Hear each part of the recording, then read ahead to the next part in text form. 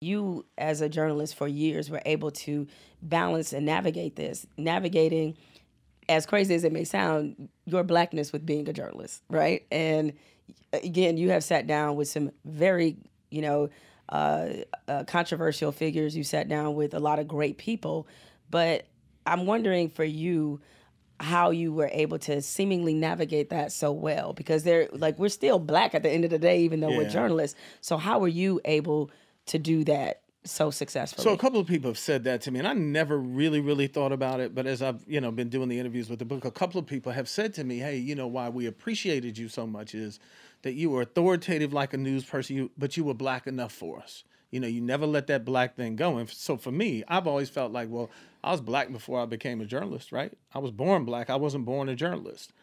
And again, we laugh and tease about Detroit, but there's something about being born in Detroit. There's a pride in being black. Detroit was one of those cities that really was on the fore of electing black mayors.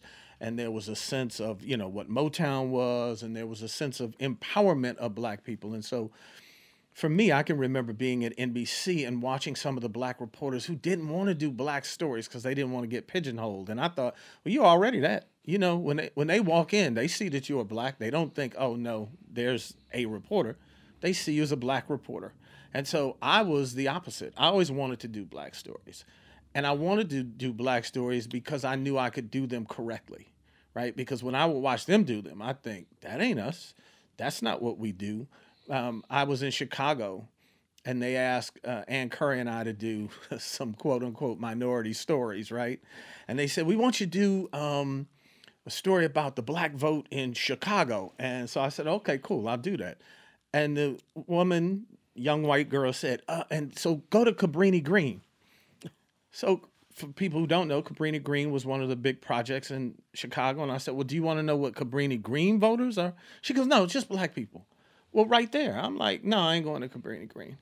I'll get you some black people in Chicago, because you do know we all don't live in Cabrini Green, right? Did they not know we don't all live in the projects? I know good times they did, but that wasn't But that's the point. They don't really know, right? They see us in one light, the only light they know. I'm sure that they had been doing stories, and they always told them, go to Cabrini Green because there's a bunch of black people there.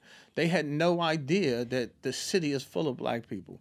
Rich, poor, big, little. I mean, they're there. And so it was important for me. So for me, I wanted to keep my little Detroit swag. I didn't want the blue blazer and a red tie and a white shirt, So my clothes and just the way I carried myself, it stayed black enough, right? I wasn't my true self, because none of us are on TV, we can't right? usually be that on network television. But I was black enough, and that was important to me.